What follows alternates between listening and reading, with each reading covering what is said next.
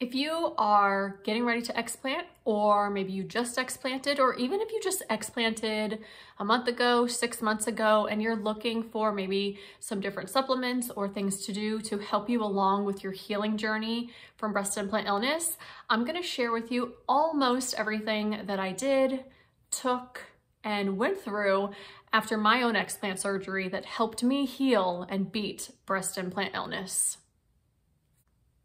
Back when I was struggling with breast implant illness symptoms, my main symptoms were fatigue, brain fog, hip joint pain, hair loss, anxiety, depression, sometimes insomnia, swollen lymph nodes, blurry vision, gasping for air.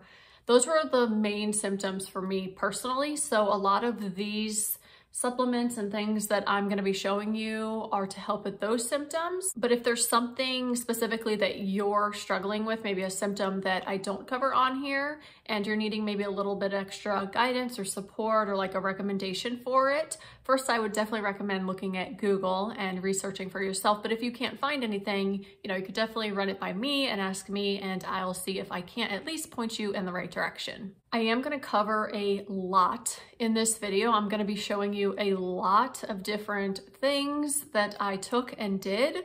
So before we actually get started, I would really recommend having a piece of paper or pen around so that you can make a note of maybe a supplement that I mentioned or something that I said that I did, and also maybe pausing the video at the time that I said it, because I do plan to timestamp everything that I am going to talk about in this video. So like if I talk about a certain supplement at a certain time, down in the description area, I'm going to put the time that I started to talk about it and the supplement name. And then all you would have to do is really just tap on that and it'll take you directly to that time in the video when I talked about that supplement. So I hope that makes sense. And nothing that I recommend or suggest here is to be taken as medical advice.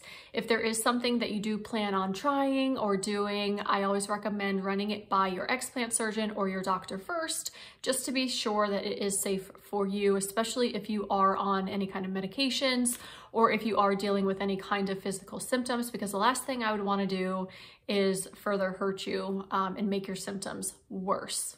These are all just things that I did and that I took that helped me.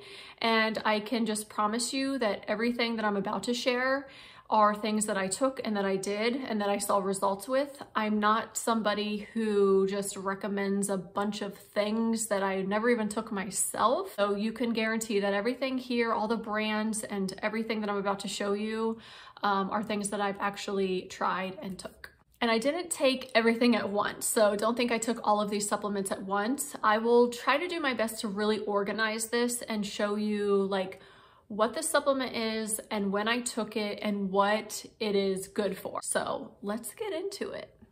For the first 5 to 6 weeks after my explant, I really just focused on my nutrition and upping my protein, which if you don't know, after surgery, it's really good to increase your protein to 1 to 1.2 grams of protein per body weight that you are, because it does help with wound healing and muscle healing. So I upped my protein. Of course, I rested. I supported my gut health and my immune system health, and then also my mental health. As I was resting and laying around, I would visualize, and I would visualize myself happy and full of energy and doing things that maybe I haven't been able to do in a long time, and doing them like with ease and without pain, and just having fun and being able to move and not be so tired. So I really just visualized how I wanted to feel and what I wanted to feel like after going through all of this. And I will say that for me personally, it helped. I am a huge fan of visualization. Anytime I've ever been sick, I have visualized things going away and things improving, and I've always gotten better a lot quicker than my family. And if you aren't already doing so, I really recommend removing as many toxins from your environment as you can, because removing those toxins and not being exposed to those toxins from the beginning is just as important as actually going through a detox. Some things to consider would be like your cosmetics and your household cleaning products, any kind of plastics that you can turn to glass or swap out for glass. You know, your makeup, your air fresheners. Hopefully you don't have any in your house because they're really bad for your hormones. But just little things out here that you can do to help minimize your toxic load. That would be the first step before actually going through a detox. And I find that when I talk about detox or when I see other women post about detoxing, there's usually two camps. So there's like the very few women who are like, you know, your body will detox on its own. You don't need to do anything. You don't need to take anything extra. You know, detoxing is a scam and this and that, and your body knows what to do. And then there's the other camp who is like, tell me all the things to do. Tell me all the things to take. And they actually like go through detoxes and all of that. And so while yes, your body does detox, that's what your liver's for, that's what your kidneys are for, that's what your skin is for, and all the other major organs that help with detoxification, your system's only detox at a certain pace. So it's only moving this slow to cleanse you. But if you're bringing in toxins from all over the place, from your air, from your clothes, from your air fresheners, from your food, from water, you know, from all the different angles, and you're bringing in more toxins than your body can get rid of, over time, your toxic load, your toxic burden is just going to overflow. And that's why we end up feeling like crap. And that's why our heavy metals, when we test them, are super high, because our body can only get rid of and detox and cleanse us at a certain pace. And oftentimes, and especially when we have breast implants, which are made of nothing but toxins, oftentimes we take in too many toxins and our body can't keep up. And that's why we end up feeling sick and we get insomnia and we have neurological issues, you know, and the whole plethora. I don't need to really get into it. I firmly believe in detoxing. Now, it doesn't have to be anything like crazy or harsh or brash, or you don't even have to spend thousands of dollars on it. If you want to, fine, that's great. But I personally feel like you don't really need to. I feel like there's a lot of supplements and specifically like herbs out there that do help to nourish and cleanse specific organs like your liver and your kidneys and your blood that you can take, and that they do help you. And especially a binder. You want to make sure that you are taking a binder the entire time while you're detoxing. And I'll show you the one that I took and the one that I recommend inside of my healing and detox program, the BII Bridge. I'll show you the exact binder that I have everybody taking. So I just kind of wanted to share a little bit about detoxing, because I know a lot of times women do go through one after their explant, understandably. With all of that being said, let's get into like what I actually did and took, and I'm going to show you all the products over here so that you can see them, and just take notes if there's like one that you're like, ooh, I should probably look into that, because I am going to share all the links that I can underneath in the description area, so that you can be like, oh yeah, she talked about that supplement. Let me like click on the link, and that'll show you everything about the supplement, all the health benefits, what's in it, and all of that. Because if I actually spent time going through every single supplement and every little thing that I did that I have over here, this video would probably end up being an hour long. So I'm just going to basically show you the brand that I took and what I took it for, and then there'll be links to those supplements underneath in the description area.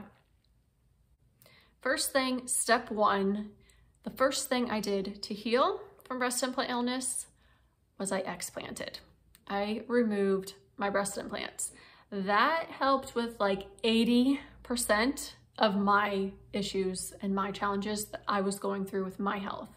So step one is explanting. Step two, over here with some of the supplements that I took.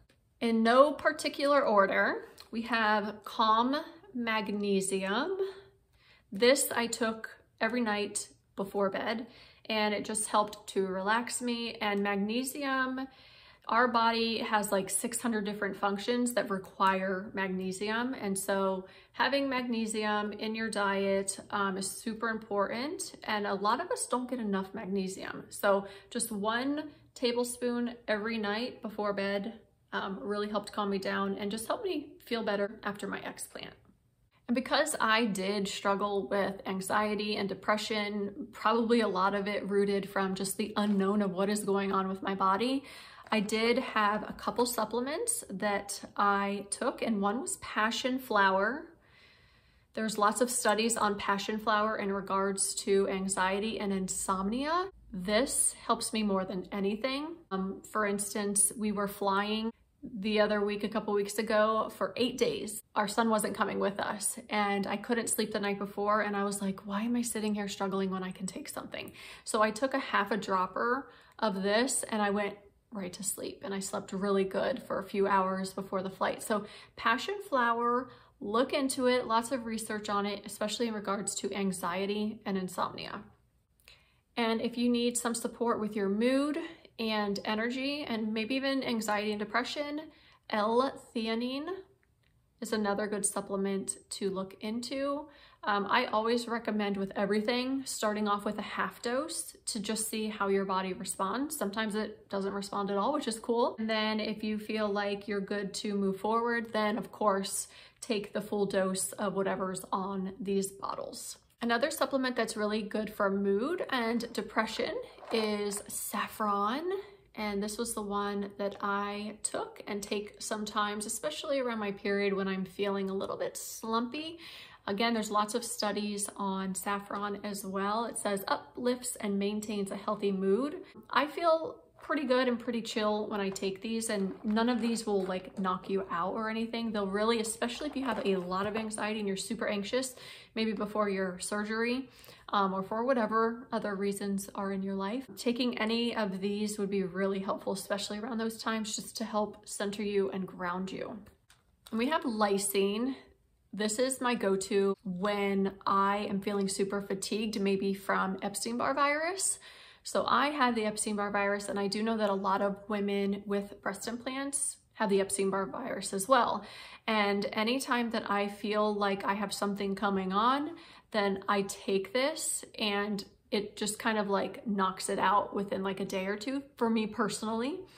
So lysine, I take 3,000 milligrams per day. So I take 1,000 milligrams 3 times a day. This always helps me. This is like my go-to staple in my supplement cabinet.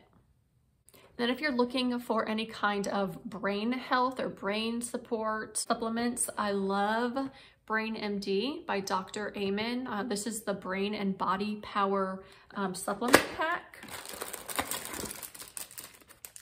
And it comes in these little pouches, and you take 2 of these pouches every single day.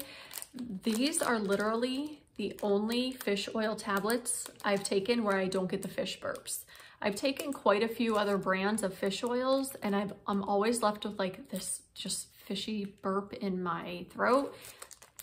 I don't get it with these. So I highly recommend, if you're looking just for general brain health and brain support supplements, this would be the brand I definitely recommend. All right, now we're moving into my absolute favorite brand. This is the brand that I recommend in the BII bridge. So anything that you can find from this brand, like their vitamin C or their probiotics or their amino acids, their liver detox, their lymphatic detox, their fulvic acid minerals, and then of course their zeolite detox binder, which is the one that I recommend. This will be the brand that I recommend here, and I have a lot here, so I'm just gonna show you in no particular order.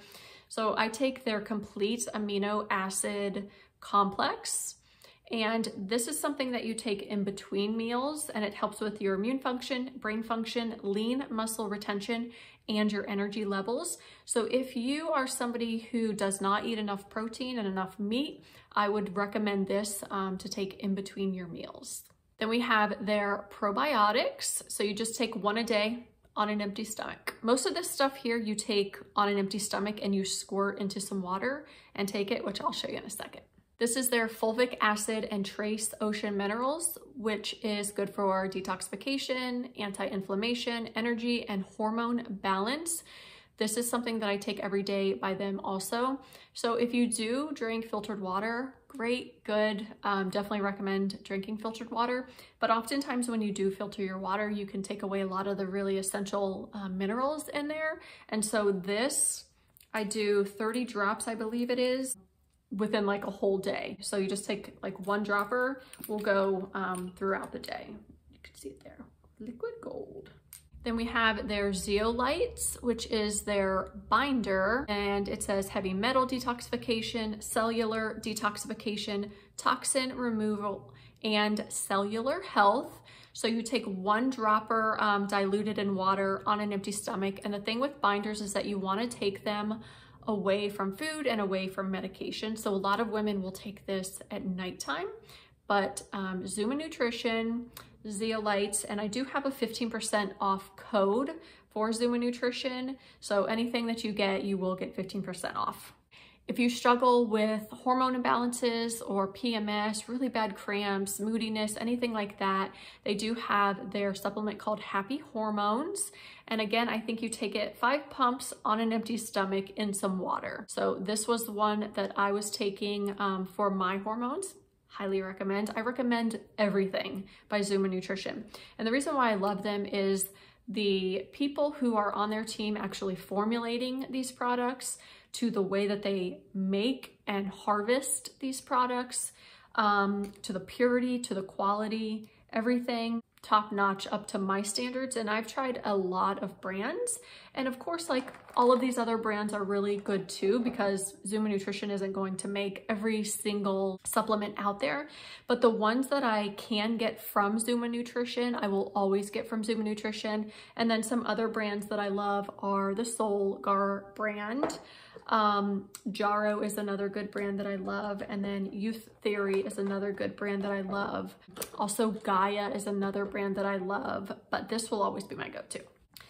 And then last from them that I currently have is their Parasite Detox. So if you think you have parasites, which pretty much everybody does, I recommend going through this around a full moon, because that's when parasites tend to be more active in our body. And when you do purchase this, they send you an entire guide that shows you how to take the parasite cleanse and different information on how to get the most of this parasite cleanse. So after you sign up, they typically send a lot of emails with a lot of really good information on their products and how to get the most out of them. All right, so now to hair growth. Something that I have been using since after my explant, like probably 2 to 3 months after my explant, is this I Restore shampoo and conditioner. Let me see if I can get it here. There we go. I love it. I've been using it for almost 4 years now, and I'm honestly like a little scared to use anything else because this works so well on my hair. I usually buy the 3-month supply of shampoo and conditioner, and I've literally been using it for well over 4 years now since my explant, but it does help with hair thinning and it helps to prevent hair loss and thinning. My hair's super soft and it smells good and I just love it. This is probably the only shampoo and conditioner I'll ever use for the rest of my life. And if you're looking to grow your hair, Vegamore has their Grow Serum, and you just take a little dropper and you put it along your hairline, and I put it up here and I put it like behind my hairline and just everywhere on your scalp, and then I like rub it in like this. The only thing is if you do this, which I've seen personal really good results with, my hair's getting there, it is a little oily. So what I personally do is if I know I'm going to be showering that day, I will put this in my hair on my shower days because it does make my hair and my scalp really oily. So if I know I'm going to be washing my hair by the end of the day, I'll put this in for like a few hours or half the day, and then obviously I'll go take a shower at nighttime and get it out. All right, and a couple more things. I found this on Etsy because I have like fibrocystic breasts, to where my breasts and especially my armpit area in here gets really tender right before my period. And I found this, it's called Beautiful Breast Balm, and I'll see if I can find my order on Etsy and see if I can find her link. But this has been really helpful in stimulating and getting rid of some stagnant lymphatic fluid in this area, which is essentially what's happening. So I use this on there and I rub it in right after the shower, and it smells just like rose. It smells so good, and it's really helped me. It says it may improve circulation and stimulate lymphatic system to soothe sore breasts. And honestly, it does help me. And with that, The good old dry brush. You could start this like 2 weeks after your explant. There's lots of videos on YouTube on how to dry brush because there is a system to it. You want to make sure you're always going towards your heart, and you just do gentle strokes up towards your heart, and you can do your breast area, which usually feels so good, and you'll go down like this, and then you'll go around and up and all that. And there's lots of videos on YouTube that will show you how to do this properly, but this is something that I would definitely recommend after your explant because you are probably going to be sitting around a lot more. And this is just going to help with your lymphatic system and keeping those fluids moving and circulating because they do get stagnant if you are laying around for a long amount of time. Let's get into some books that I recommend. So after my explant, I was reading and I was watching a lot of movies. So 3 books that I recommend are Busting Free by Dr. Amanda Savage. It actually just came out. Mind and Body Balancing by Osho, and then Heal. These are 3 books that I'm always recommending. You'll always see me recommending for after your explant surgery. This one is all about like compassion and acceptance after your explant. And these 2 are about using your mind and your thoughts and your beliefs and your energy and your attitude in helping your body heal. Lots of science behind this. There's actually a documentary called Heal. It should be on Netflix still. It might not be, but I watched that first and then I got this book and I've highlighted so much in this book. It's just an amazing book. And this is one that I definitely recommend. If you are about ready to explant, get this book and read it as you are healing, because I don't know about you, but I believe in the mind and its ability to help heal the body. And then a couple things just to kind of round this video off. If you've been with me the whole time, thank you so much. I know this was a lot. But this is like everything that I did and I really wanted to share it with you, and I knew it would take a lot of time, but it's all good stuff here and I've seen really good results with all of this. But just to kind of go over a couple more things that I did after my explant was around the 6th week mark, I started to exercise. So I just started to lift my arms up, and everything that I did very slow. And I did with light weights. I will share some videos down below that I have on this channel about exercise safety. I have some stretches that you could start with after your explant that will help with your muscles. And then I also have an actual exercise video for your upper body for when you are ready to start exercising, you know, how to do it safely after your explant. And then around the 6-week mark, I also started to detox. So I started to take the binders, dandelion tea, milk thistle, just more supplements that facilitated a detox and got the toxins out of my cells and out of my tissues. I didn't want to do anything for the first month, 5 weeks, because I just wanted to allow my body to heal and cleanse at its own pace without me interfering with anything, which is something that I always recommend. So after 6 weeks is when you can start like taking more detox-y type of supplements and doing more detoxy type of things. And then last, rebounding. So rebounding is on like a little trampoline, and all you do is you just do little hops. So you're not like jumping up and down or anything, but you're just really doing little hops. And what that does is it also helps to stimulate and get any stagnant lymphatic fluid moving throughout your body. You want to keep your lymphatic system flowing and nice and strong and moving because it does kind of intertwine with your immune system. So if you have any questions about any of this, or if there is something that you're considering taking and you just want to run it by me, definitely comment down below. I will do my best to include a link to all of this down in the description area. And be sure to subscribe if you're not already. I'll see you on the next video. Bye.